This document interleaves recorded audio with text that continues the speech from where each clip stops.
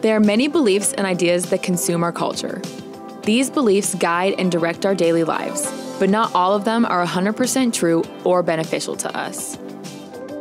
So how do we know which beliefs and ideas to buy into?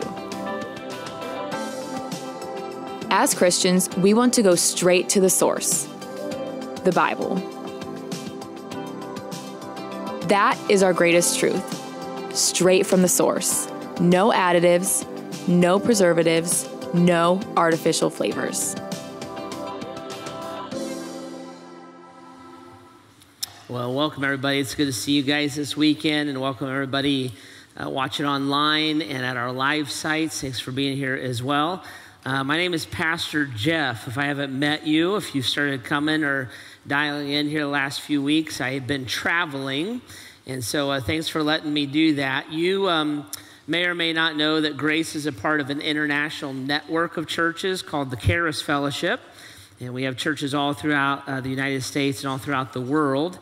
And Grace Church of Greater Akron and our campuses represent the largest church in that fellowship in the world. And so we have a lot of conferences and things like that we help out with. And so you guys kind of loan us out to that network a little bit in the summertime, and we help to run youth conferences and conferences for pastors and connect with church planners and missionaries and things like that. And so thank you for doing that, and thanks for putting us on loan. I was not on vacation. That's coming, so thanks for that too. But that's what we were doing. So it's good to be home, and it's always great to be back. It makes me more grateful for you guys and what God's doing here. So it's fun to reconnect. So if I haven't met you, I'd love to do that, and can say hi to you afterwards if you're here in the Gent Road building, or if you're online, I'll see you at Discovery, and I would love to meet you guys personally. I'm excited about kind of kicking off the fall because school starts, right? For a lot of us, school starts next week or the next week. The children are like so sad. The parents are like so glad. And so we're right there. So we kind of kick into what we call the ministry season, kind of that school year, and excited to do that and kind of get in those grooves. And we're going to start that with this series that we're talking about, no additives, no preservatives, no artificial flavors. The reason we're leaning into this idea is because there's so many thoughts and ideas out there about Christ and Christianity and the Bible and faith. And we thought it's important. It's important sometimes. It's not the first time we've done this, and it won't be the last, but sometimes it's important that we stop and say, hey, because these ideas have so much volume and because they're kind of a part of our lives, social media, all that kind of stuff, it's important to go back and kind of source again sometimes certain ideas and make sure that we press into the Bible. We understand exactly what Christ said, exactly what the apostles said, exactly what Orthodox Christianity is. So when Christ, the Bible, the church over history, kind of what we've believed at the core. And it helps to clarify. It helps to clarify ideas. It helps us to clarify what truth is. It even helps us to lead other people to that truth. So we're going to do that for the next few weeks. And we're going to talk about ideas like this. Like we'll start this weekend with salvation. Like, how do we receive salvation? Why do we need it? Where does it come from? And that's an important truth to have locked in. Next week, we're going to talk about the Holy Spirit. And who is the Holy Spirit? Do you have to get baptized? You have to speak in a tongue? Like, what does it mean to have the Holy Spirit and to have God live in you like that? We're going to talk one week about the purpose of God and the purpose of man, right? So it's a big idea. Does God exist for me, or do I exist for God? And like my perspective on that is a very, very big deal. Is God's purpose in his existence to make my life go the way that I want it to go? Or is my purpose to respond to how God leads me regardless of circumstances? That's a big deal. And it really affects how we kind of interpret God and interact with him. And we're going to talk about one week about how the fact is that Jesus was fully God and fully man while he was on earth. And that's a big concept. It's a theological idea. It's a fascinating one, but it's important. There's a big movement out right now that almost all of us are exposed to in one way or another called the prosperity gospel.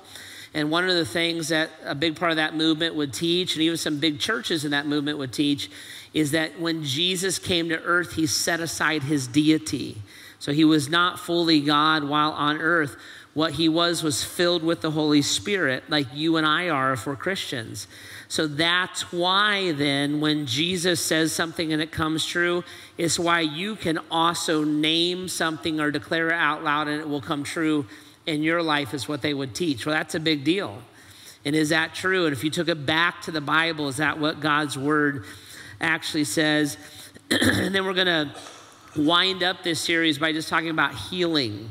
And when you see a guy on YouTube or Snapchat or something like that, and he's healing somebody on the street, or you see that happening, is that what God meant by that? Does God give like special powers to certain people? Or is there something else that God was accomplishing through healing and wants us to understand about that too? So those kind of things. We'll just talk them through. And we're not bashing anybody or trying to nail anybody, nothing like that. We're just like, let's just go back to the source and see what the Bible actually says. Because these ideas are kind of swirling around and we all kind of interact with them one way or another. And sometimes in the Christian community, sometimes just in our culture, like it's an idea, a preconceived idea about who God is and who he's not. And if we looked and said, well, what does God say? What did the apostles say?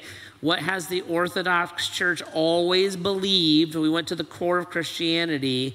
Then you start to understand this stuff a little bit more. And it's nothing new. It's not like a 911. There's always been like additives and preservatives and artificial flavors that have been added to the core of Christian teaching. And the church has always kind of gone back to its core again and again and again. Some of these additives and preservatives and artificial flavors are old and we're familiar with them.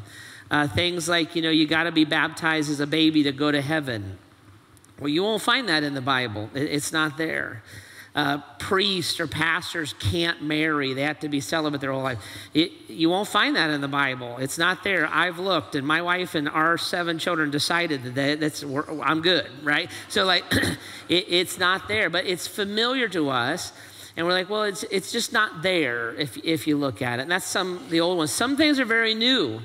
And they're new and kind of in the chronicles of history. So you get into things like the prosperity gospel. And Jesus came to make you healthy and wealthy and happy. You won't find that in the Bible. In fact, that teaching really was not predominant until about the 1920s or 1930s. It's very new. And it kind of took root because it agrees with our Americanism a little bit. But when you read the Bible, Jesus is like, yeah, if you follow me, you'll be persecuted and people will hate you and try to kill you for it. Like it says the exact opposite. You get into big religious ideas like Mormonism, as an example. It's a very new thing, 125 years old. It doesn't have a lot of history. And when you look at its roots, you look at its understanding and look at the additions that it brings, you're like, man, that actually doesn't line up with God's word at all. So you just source that stuff, right? You go back into it and you look at it. And then some stuff is just really new and really wacky, like God is genderless. Nobody's ever thought that ever until like 4 years ago, okay? Universalism, the whole idea of like coexisting, all paths lead to heaven, that's an ancient thing that's been reinvented 35, 40 times over the centuries. And so it's just a part of our lives now, but it's not in the scripture. It's not even related to Christianity at all. And it's never Christianity, true Christianity, that's woven that in. It's some other group that's woven Christianity into that. So just stuff like that once in a while, these are just a part of our world. Like it's not that big of a deal to see a coexist bumper sticker on somebody's car. But what does it mean? And what does the Bible say? And how do we interact with that? And why is that important? And we're just going to take these subjects for the next few weeks. There's a gazillion more we could look at, but we just felt like these were kind of predominant ones. And go back to the source and say, let's push all this other stuff aside. What does the Bible actually say? What's at the core of it? And let's investigate that and understand it together. So I think it's going to be enlightening and exciting and good and helpful. And I think it's a great way to kind of kick off our ministry year together. This weekend, what I want to do is I want to start at the very core of it all, right? So if we were going to look at Christianity and even look at faith systems, and we were going to get to the very, very, very core of those systems and even Christianity, we would look and we would start with the concept of salvation. So what is salvation? Why does he want to save me? What am I being saved from? If we're talking about going to heaven or not going to heaven, eternal life or not eternal life, like what is that all about? That is at the core of Christian teaching. I want to talk through that whole idea. What's God doing? Why is he doing it? How does he want us to respond to him? What does that mean? And how do we interact with that? Okay, so we'll kind of start at the beginning and start digging at this a little bit. So let's talk about salvation. When we talk about salvation, we have to start actually not with us. We have to start with God. And when we start with God, we first have to start with this idea of why.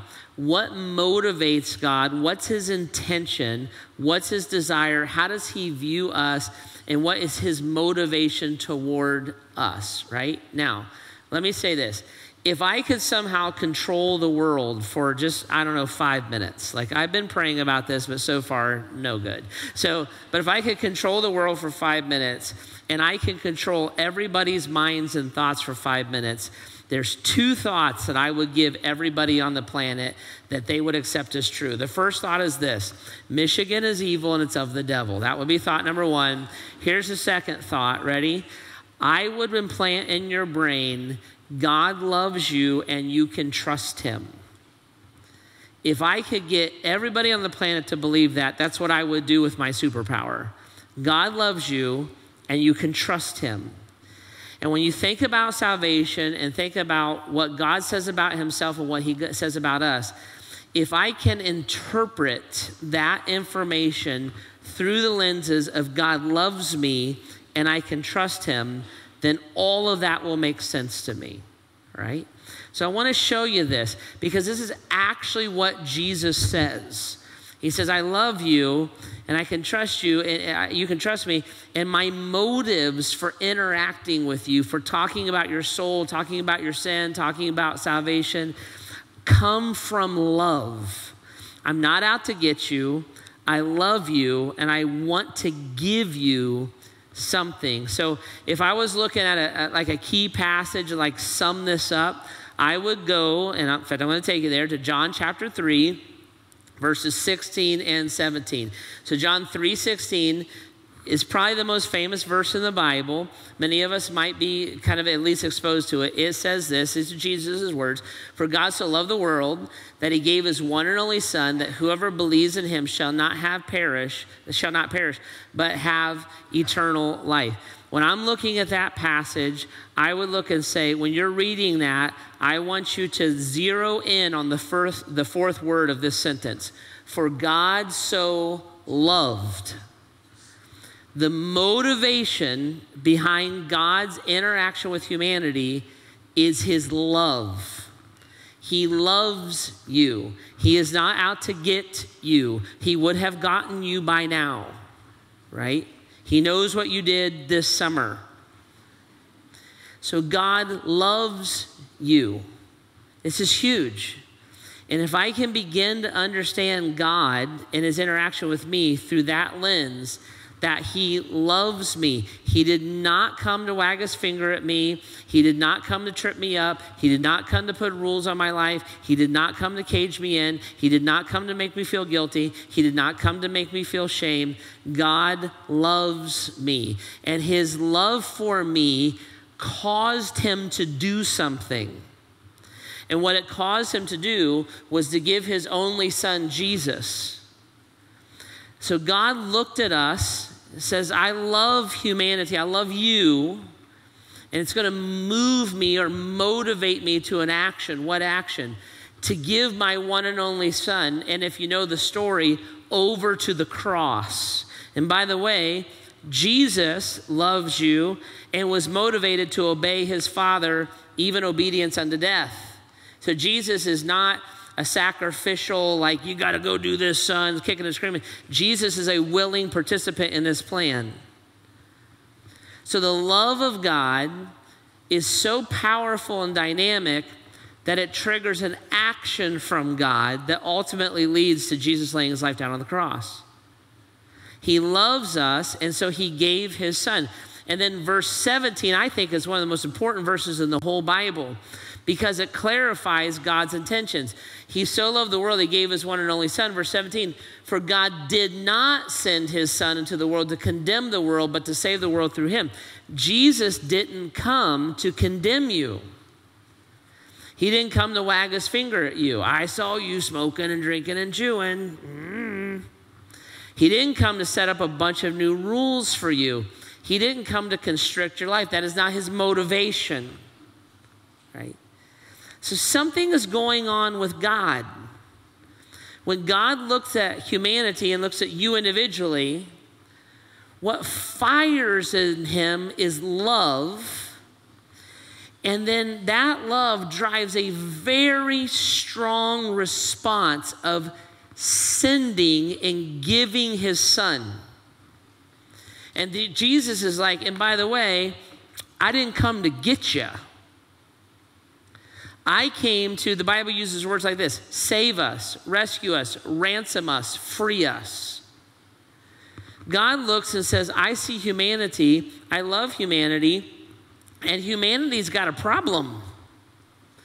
And the problem is so deep and powerful that they are trapped. They are, the Bible uses the word enslaved. They're spiritually dead. Something's going on in them, and I love them, and it's going to cause this dramatic of an action on my part to give my son, for the son to go, not to condemn, but to save the world. Now, this is a curious thing. This is a curious thing. Because when I think about myself as a human being, I don't think about my spiritual condition in those dramatic of terms. When I look at myself, I don't see anything so wrong with me that the creator of the universe has to give his only son to die for me. I don't think I'm that bad of a person, right? If you said to me, Jeff, I'm a good person, I would look at you and I'd say, I bet you are. I mean, you got up on a beautiful weekend, came to church. How bad can you be, right? I'm a good person. If you looked and said, well, I'm a sincere person. I sincerely believe, or I sincerely want to do good, I would look at you and I'd say, I bet you are. I am too. I'm a sincere person. I don't have like nefarious motives. I'm not trying to trick anybody. I'm not trying to like scar the planet. I recycled a can one time. I don't want to be like that. I'm not like that. I want to leave the world a better place. I'm not a particularly selfish individual, right? Not worse than anybody else. So I view myself as good, and I view myself as well-intentioned, and God looks at me, and he loves me, and he gave his only son to die for me. Seems like there's a disconnect there. Because I don't feel like I need to be died for, but God does. Well, why? Why? So the Apostle Paul says this. He diagnoses the problem for us. He says this in Romans chapter 3, verse 23. He says, for all have sinned and fall short of the glory of God. For all have sinned. Raise your hand if you're an all. Raise your hand if you're an all. If you're not raising your hand, then there's something dramatically wrong with you. If you're an all. So all have sinned. Me, you, everybody. I'm an all. For all have sinned and fall short of the glory of God. What is the glory of God? The glory of God is the nature or the character of God. It's the righteousness of God, the holiness of God. The way that I would use a kind of a modern word for it is I would say the perfection of God. God is perfect. By the way, we want God to be perfect. We need God to be perfect.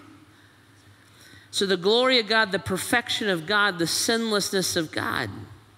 So I'm an all, and all have sinned and fall short of the perfection of God. When God looks at humanity, he says, I love you guys, and we say, well, I'm a good person, I'm a sincere person. God might even look at you and say, I agree with that, that's just not where I'm at.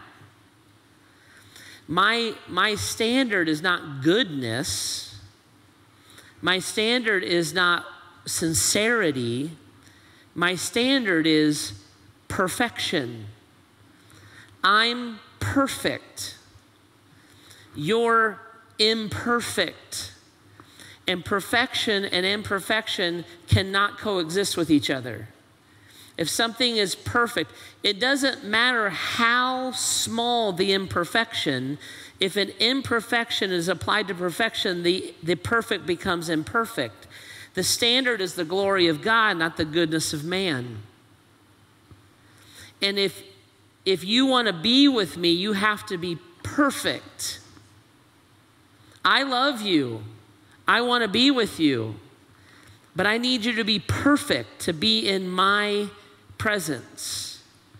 So Paul says this is the problem. For all, I'm an all, have sinned and fall short of the glory of God. We all have sinned. A sin is anything that is not perfection, is not to the standard of the glory of God. So we all have sinned. Who in here has ever told a lie? Raise your hand. If you're an all, you've told a lie. Who's ever been selfish? Raise your hand. If you're an all, you've been selfish, right? Who's ever had a wrong motive? Raise your hand. Who's ever had a lustful thought? Raise your hand. You chickened out. You were on a roll. You chickened out, right? Who's ever committed a crime? Raise your hand if you committed a crime. Who's ever been rightly convicted for that crime? Raise your hand. Again, you're chickened out, right? So in what? 15 seconds? We all agreed that we're an all, and we all agreed that we sinned. And we would look at that and say, well, God, that's not that big of a deal. And God's like, yeah, it is. Because it's not about goodness. It's not about sincerity. It's about the glory of God, the perfection of God. And the Apostle Paul goes on, and earlier he says this, he says that we all know this, right? There's no one righteous, not even one. We all know that. There's nobody perfect, not even one. There's no one who understands. We all know that. Nobody has the mind of God. We know that we don't have the mind of God. There's no one who seeks God. There's nobody that can say with all sincerity and impurity that I live my life completely for the glory and the love of the Father. Everybody knows that's not true. I'm an all. I'm sin. And God is perfect. And I am imperfect. And I have a problem. I have a problem. Because when God looked at me and so loved me and saw me in my imperfection, he recognized something that I don't tend to recognize in myself. He recognized that my sin separates me from God. And that separation is spiritually fatal. If I move through life, and certainly from this portion of my life to the spiritual, the eternal portion of my life to death, that it's spiritually fatal for me to be separated from God. And so God's sending of his son is not an overreaction. My concept of my sin is an underreaction. Paul says it this way. He says the wages of sin is death. Wages is what I earn for what I do. Wages is what I earn for what I do. If I work for an hour in the yard, I might earn $10. Wages is what I earn for what I do. And so Paul says what you earn for your sin is spiritual death. Am I an all? Am I a sinner? We all just said we were in. What do I earn? What does my sin earn me? Because I sin on accident. I sin on purpose. I lie on purpose. I steal on purpose. I lust on purpose. We all do it. And what I earn for what I do are my wages. The Bible says that those wages equals death, but the gift of God is eternal life in Jesus our Lord. The Bible says your wages have to be cared for. Your wages have to be cared for. You've earned them. And the gift of God is Jesus Christ the Lord. Jesus stepped out of heaven. He came to earth, fully God and fully man. He lived a perfect life. Jesus never sinned. He gave his life. Jesus was not murdered on the cross. He laid his life down. He is like a soldier that jumped on a grenade, or a police officer that got between a gunman and a child, or a firefighter running into a burning building. He gave his life. And then he took it up again by his own authority. He rose again from the dead. And the Bible says that when he did that, he created a gift for us. He created a way for our sins, our wages, to be paid. It's called, the fancy word for it is the atoning sacrifice. The atoning sacrifice just means this: Jesus paid a debt he didn't owe for those of us who owe a debt that we cannot pay. God looked and says, I love them, but they're racking up the spiritual debt, the wages of their sin. They don't even understand how bad they're racking up their spiritual debt. And they cannot pay that debt. It doesn't matter how good you are, you can't be perfect. It doesn't matter how well-intentioned you are, you can't be perfect. It's impossible. And that debt is out of control. And I want to be with them, but I'm perfect and they're imperfect, and we cannot coexist with each other. Somebody has to pay that debt. I am a just and holy God. It has to be paid. I will give my son, who because of his innocence has the right and the authority and the ability to pay a debt that he doesn't owe, for people who owe a debt that they cannot pay. And he, on the cross, will allow my wrath or justice to be poured out on him. And this is exactly what Peter says Jesus did. He himself bore our sins in his body on the cross, so that we might die to sins and live for righteousness. By his wounds we have been healed. Jesus, when he went to the cross, and when he suffered and when he died, all of your wages for sin were paid by Christ. It's a gift. You can't earn that. There's no way you could earn that gift. There's no way you could pay for that gift. It's a gift that has to be given. It has to be a gift. So Christ bore those sins, or paid for that sins once for all on the cross. And in doing so, he creates forgiveness that's available now to you and I. We're able to be forgiven because of what Christ did for you and I. Okay. Now, that's a big deal. God is who he says he is. Christ is our substitutionary atonement. Paid a debt he didn't know for those of us who owe a debt that we couldn't pay. I need that to happen. I need to be rescued. I need to be ransomed. I need to be forgiven. I need a way of escape. I'm actually an all and a sinner. And Christ did it. They were my wages that he paid for me. And that is the essence of the doctrine of salvation. And there's one step that's missing. It has to be a gift. And a gift has to be received. If I'm trying to give you a gift that you can't afford, and I offer it to you and you say, well, I'll earn the money. You'll never earn the money for this. Well, I'll work it off. You can't live long enough to work this off. It has to be a gift, and the gift has to be received. And it's usually at that point of tension that I find that we struggle. We struggle to believe that at the very, very, very core of salvation, that God is giving us something that we need and that we don't deserve and that he didn't attach a price tag to. It's a free gift. What I found over the years is this, that how we interpret God directly affects how we interact with his gift. How we interpret God directly interacts how we interact with his gift.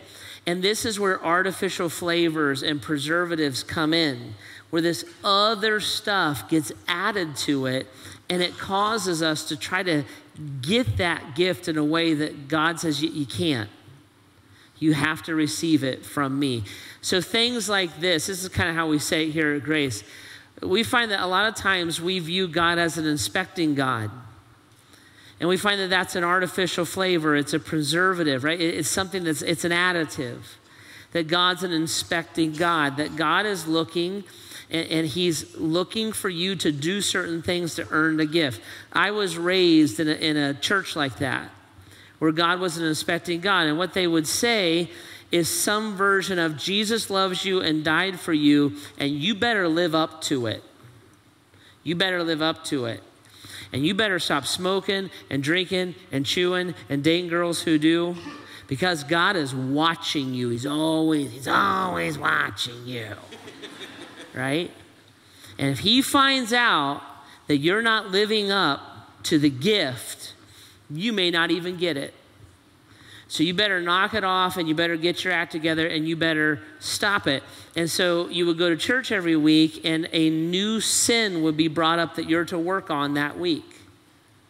And that's how that works. And if you didn't pass those tests, and you didn't live the way and check off the boxes that they told you to check off, then you may or may not get the gift. Nobody really knows. Because of God's inspecting God. And what happens is this. If I hear God that way and I interpret God that way, then I will believe that additive. And I will believe that I get my salvation by cleaning my life up. And the more I clean my life up, to the degree that I clean my life up, and if I clean my life up in the right area, then God has to save me. Surely that proves that I'm worthy to purchase the gift. Many of us were raised that way. And we were taught. And so what we'll do is, the church word for it is, we'll become legalist. We'll keep the rules right, and that will cause us to receive the gift. And we believe that's the way that you receive salvation, because many of us were raised that way, or taught that way, or have that idea about the church. If people or Christians, if they don't do X, Y, and Z. Another way that an additive, a preservative, artificial flavor that's often added to this idea is that God is a disappointed God. Is how we say it here. God's a disappointed God, right? A disappointed God is this mindset. I saved that one, but man, I kind of regret it. I guess I'm stuck with them because I can't go back on my word of God. I can't lie, unfortunately, right? So God's a disappointed God. And that was my upbringing a lot in church. That I would go to church and I would get a sin. You get a new sin every week to work on. And so I would get a sin to work on, and then I would leave and work on that sin, and I'd come back and find out it wasn't good enough. Oh, that was just the first sin. So like secular music was a big deal at our church. You weren't allowed to listen to secular music. If you don't know what secular music is, it's almost all good music. And so you weren't allowed to listen to it. And so I would go to church, and you would hear about secular music, and so you wanted to follow God, so you would go and you would throw out all of your cassettes, all of your Def Leppard, all your Led Zeppelin, all your Garth Brooks, all the good stuff. Trisha, you're with. Like the whole 9 years. You would throw it out, right? So all over Beaver Creek, Ohio, there are shattered cassettes that came out of my worship of God out the car window. And so I would hear all that, and I would feel good. I'd be like, oh man, I passed inspection. God's going to be pleased with me. I did it. I go back into church, and they'd be like, great, last week was secular music. This week is now there's something else. Well, what is it this week? Well, you're not allowed to worry. What? Yeah, you're not allowed to worry. Matthew 5 says, don't worry. Are you a worrier? Well, I don't know. I'm worried about it. Well, you should worry, but I can't believe you got to stop worrying. Don't you know you got to worry? The Bible says, don't worry, you worrier. And you'd be like, oh, smack. I got to quit worrying. So you go home and you work on not worrying the whole week. And then you come back and you're like, did you stop worrying? I think I did. I'm not sure. Try not to worry. A little worried about it. But like you would do all that, right? And then you get another one. What is it this week? Well, this week it's lust. You got to stop lusting. You got to stop thinking about naked people. Oh, smack. Man, I say naked people, you think about naked people. Everybody in the world that's looking at me right now is thinking about naked people. And you're like, don't think about naked people. You're like, well, quit bringing it up. And you're just back and forth. And you just realize, man, this won't stop. It won't go away. And every week that would happen. And the conclusion I came to in late high school and when I started college was, you know what? God's just an unpleasable father. Can't make the guy happy. There's always something else. See? And I'll be honest with you, I got a little bit of a redneck streak in me. And the way that plays out is this. If I find out I can't make you happy, I just quit caring what you think. By the way, I'm that way as a pastor too. It's horrible, but you need to know that. Don't complain too much. I just won't care anymore, right? I just don't care. Like, this guy's never happy. And so what happens is you give God, I call it your dutiful obligation. What do you want? You want me to go to church? I'll go to church. Will it shut you up? You want some money? I'll give you some money. Will it make you happy? You want me not to drink alcohol? Fine. No alcohol. Please now? And we'll look and say, well, that's how I receive my salvation then. You follow Christ? I go to church. Yeah, but do you know and love and follow Christ? I don't drink. The last one we talk about is kind of a common one, is this idea that God's a distant God, a distant God. And we call this the God of the cathedral, the God of the mosque, the God of the church building. God lives in holy places, and you can only interact with him through holy people who know holy things. So you can't know God on your own. You can't worship God on your own. You can't follow God on your own. That person has to tell you what God says. Right? And if you were taught that or believe that, what happens is you become religious. Do you know and love God? Yeah, I pray the rosary. Yeah, but do you know and love God? I take communion. But do you know and love God? I was baptized. And because we interpret God that way, we'll take God so loved the world and he gives us a free gift because the wages of my sin is death. And we'll look and say, I'll take the gift. I just don't believe it's free. I'm going to earn it. If you give me a gift and I start making payments to you, it wasn't a gift, it was a contract. I didn't receive your gift. I'm trying to pay you for it. I don't even interpret it as a gift. And is that what that means? Or is that an additive or preservative? Is God an inspecting God? Are you trying to say that God doesn't know I'm a sinner and I can't get my act together, and isn't that the point? That I can't produce righteousness myself, I can't be self-righteous? Doesn't the Bible say that while I was still a sinner, Christ died for me? Isn't that the whole crux of the issue? Is God a disappointed God? Does a God who's frustrated with you and have to put up with you, does that God say things like what Jesus said, where he said, I'm no longer your master, now we're friends? Does that God look and say, when you ask for the forgiveness of my sin, you know what I do? I adopt you into my family. You're a son or a daughter of God. Does that sound like a disappointed God? Does a distant God who says, I'll never leave you or forsake you, I want to walk with you, I sing over you in the morning, I enjoy you, I want to be with you, I want to give you my Holy Spirit, my word, and my church so that you can be more connected to me? Does that sound like a God that wants us to go and do the same thing 1 out of every 5 weekends and call it good?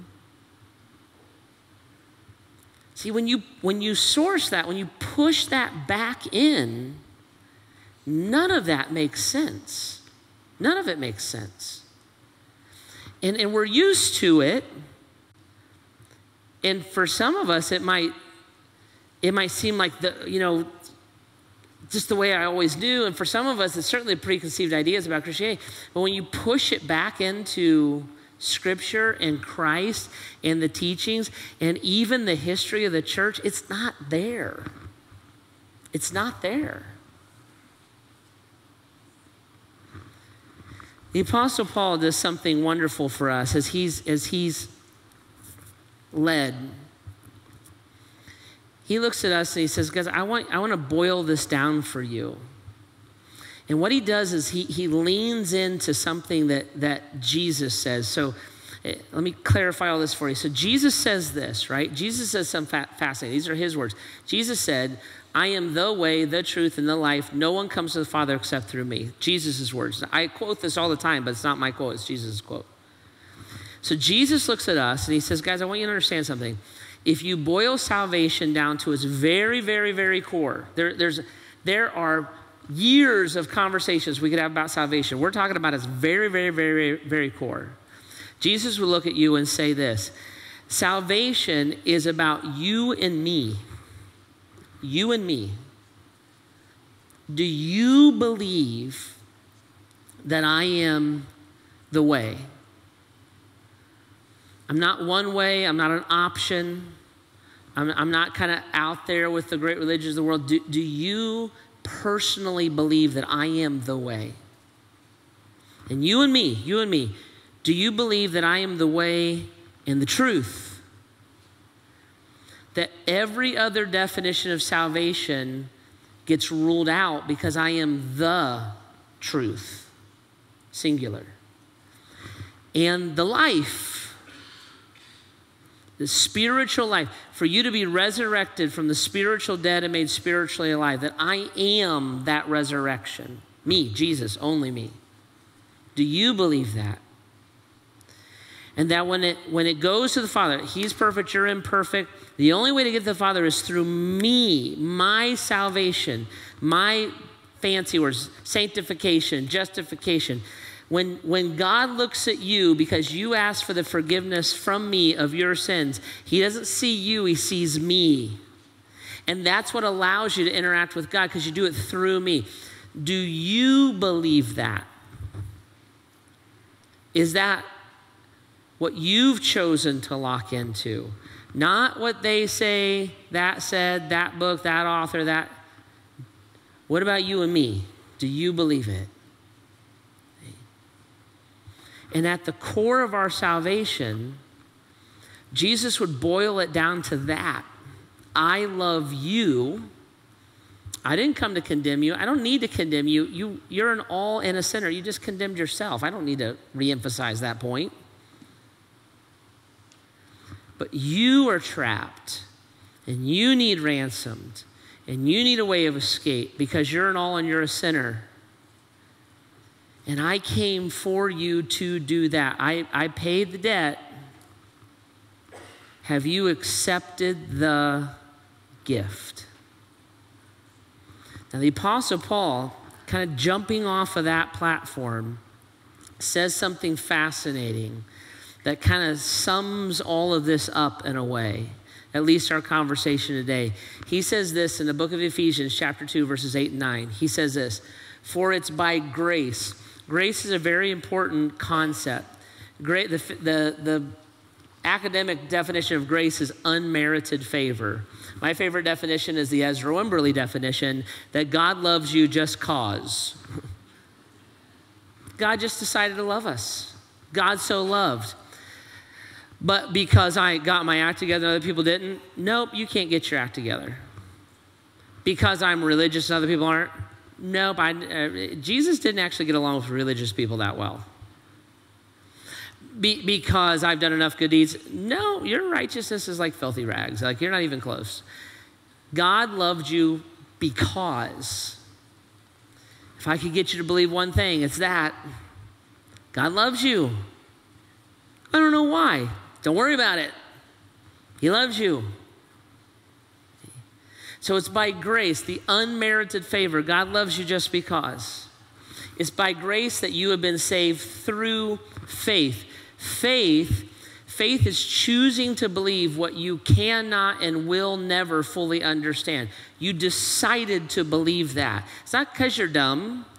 It's because you decided, I choose to believe what I cannot understand, and I know full well I'll never fully understand it. The greatest picture of faith is marriage, and a biblical marriage, in Ephesians chapter 5 marriage. It's an act of faith, how the Bible lays that out. So when Heidi and I got married, we put faith in a relationship. We got married. Super simple to get married. I could marry in 10 minutes. Easy peasy. I can do it shorter than that if you want. Super. It's a gift. It's a free thing. Getting married and being married are different things. So 26 years later, when Heidi and I got married, we didn't look and say, you've got to, if you can lay out for me in detail the next 26 years and beyond.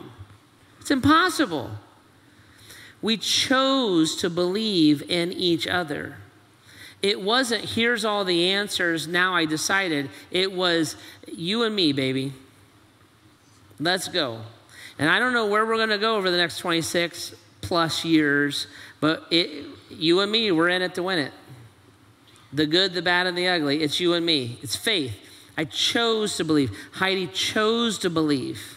Knowing full well that we could not know all those answers into our future. That's faith. Faith is I choose to believe.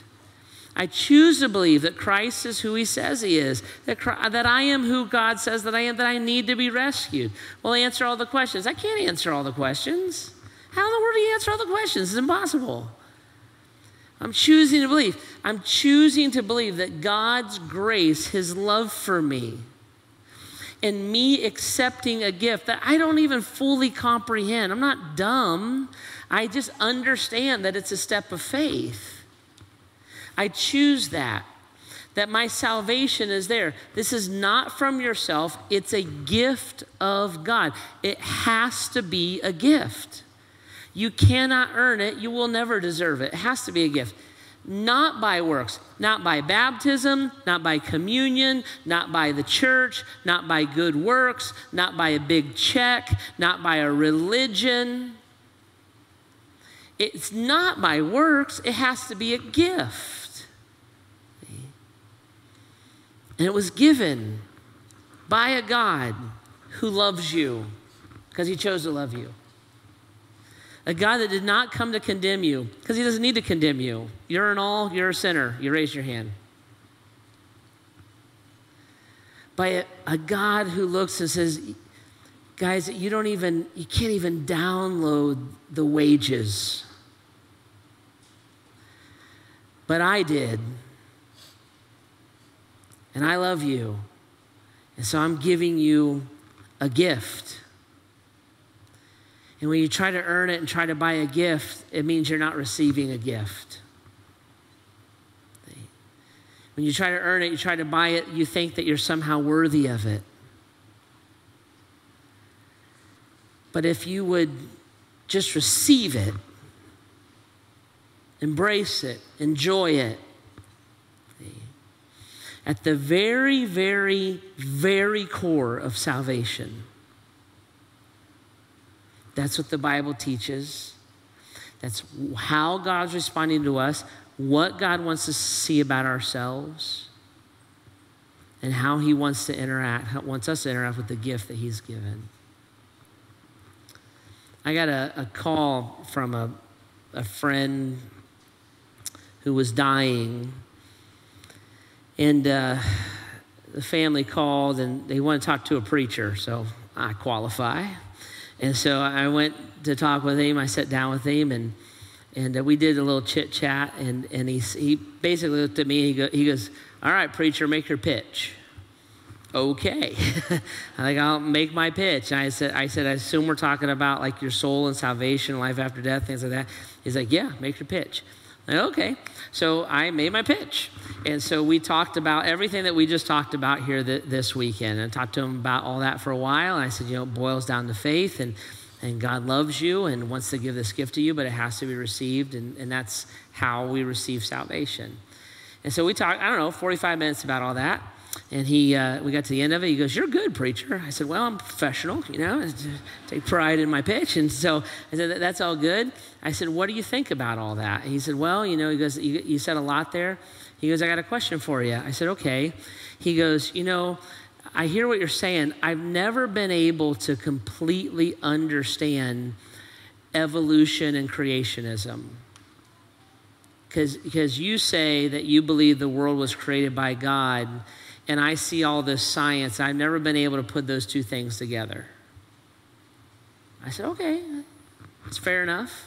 It's a great question." He goes, "And then I have another question for you." I said, "Okay." He goes, "What's the deal with the Old Testament? I mean, God's always smiting somebody or giving somebody some leprosy or something like that. God seems harsh in the Old Testament. I don't get the Old Testament and these miracles. I mean, was Noah a metaphor? Was he literal? I just don't know. Can you get that many animals in an ark? I just don't know. I don't know what to do with that." I said, "Okay, that's a great question." And he goes, "And then there's the whole thing of, if God's a loving God, why is there evil and pain in the world? I mean, if God's all powerful, why doesn't he just take all that away? That doesn't make any sense to me. What about these kids in Syria and this and that?" And he said, "I just don't know what to do with that." I said, "Okay." I said, those are fair questions." And I looked at my friend, I said, "Those are really fair questions, and I have answers I would give you for that. I don't think any of them will fully satisfy them, because some of these things are mysteries that we'll never fully understand. And so we can talk about it, and it's not just a moot point for me, but is that really why I'm here?" And I looked at him. We actually became very good friends. I looked at him and said, "You're dying. Am I here to talk about the philosophy of evil in the world? I mean, is that, or are we talking about your soul? I mean, I'll sit and talk, but is that the subject we're going to go with?" "Fair enough, preacher." And so we talked a little bit more. I prayed, and I said, "I'll come back, hang out with you whenever you want." And so it took off. A few weeks later, I got a phone call. Family said, he's bad. He's bad. And we think at time's short, will you come back? So I said, sure. And so I went back, and I went to him, and he had a breathing tube in and stuff like that. And I said, "Hey, bud." And I called him by his name, and I said, "Hey," I said, "Did you ask me to come out here because you're going to die soon?" And he had a breathing tube in because he couldn't really talk well, but he was fully alert. So he nodded his head. "Okay. Are you thinking about what we talked about who Christ is, who you are, what to do?" I said, "Are you worried about your soul? You worried about whether you're going to go to heaven or hell?" "Okay." I said, "Do you remember this whole..." And I said, "Do you want to put your faith in Christ?" And I called him by his name again. I said, "I know, you got all these questions, and they're good enough. I mean, they're legit. They're fair questions. But I just want to be clear, are you choosing to believe, knowing you don't fully understand?" There's nothing weird about that, or simplistic, or unintelligent. Are you choosing to believe? Okay. I said, "How about we do this? How about I pray?" Because I know it's hard for you to talk. It hurts you to talk. So what if I use words, and if you agree with those words, you use them in your heart and you talk to Jesus? You want to do it that way? I said, "Okay, let's pray." Jesus, here's my friend. He doesn't have all the answers, but he wants to trust you. Jesus, I believe that you're God. Jesus, I know that I'm a sinner and I need rescued. Jesus, would you forgive me of my sins? And would you rescue me even though I don't know what to do? Amen. I looked at my friend. I said, did you copy that prayer? Did you mean it? said, okay. We wrapped up and closed up. I looked at him and I said, God loves you. I want you to see this. And he chased you to the verge of eternity. Because I've been a pastor for over 26 years now. I've led 2 people to Christ on their deathbed, and he's one of them. It's one of the rarest things. That does not happen. Either people are unable to respond or they've made up their mind a long time ago. It was this incredible act of mercy from a loving God. And I talked to his family. I said, you guys see it? Yeah, we see that. See, God chased him to the end. Right? He died about 12 hours later. And I believe with everything in my soul that I will interact with him in heaven, that he's with the Lord right now. Right? I want you to catch this. At the very, very core, this man acted on faith and received the grace of God. He was never baptized. He never took communion. He never read his Bible. He never came to church. He never gave a nickel. He never did one good deed in Jesus' name. At the very, very core, see, most of those things are relational responses. After the wedding, Heidi and I started working on being married. At its very, very core, it is salvation by grace through faith in Christ alone. That's it. And he received that. It's all he could do. And he confessed his sins. And God was faithful and just and forgave him of his sins and cleansed him from unrighteousness. Right?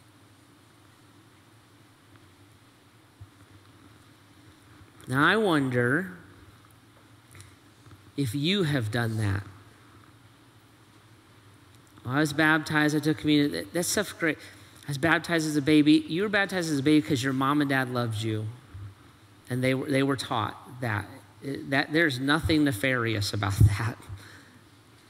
It's not in the Bible, though. It's just not. You were raised in the church because your mom and dad loved you. They were doing the best they could. It's not in the Bible. It's not. Have you, on your own, said, Jesus, I choose to believe that you're God. I agree, I'm a sinner. Would you forgive me? Right? I want to receive the gift. And would you ask Christ for the salvation that he died to provide for you? So this is what I want to do this weekend. I want us to pray together. And if you're watching online or one of the live sites, I want you to join me in this. I want you guys to kind of pause. And so we're going to pray. I want to have the band play this song. And the song is reflective, and it's a truth, and it can be a prayer. So even if you're watching online, just be still for a minute. Pray, listen to this. And then afterwards, I'll come back up and wrap up our conversation. But this is what I want you to do. As you're praying, if you've never prayed that prayer and you want to, and you really believe it, you've chosen to, then pray it. It's salvation, right? And ask Christ to forgive you and cleanse you and begin that relationship with him, okay? So let's bow our heads and close our eyes. Pray to God. Don't worry about your words. God doesn't care what you say. He cares what you mean. And let's listen to this song. Sing it. Pray it if you want. Do this online too if you're watching. And then I'll be back up and we'll wrap up, okay?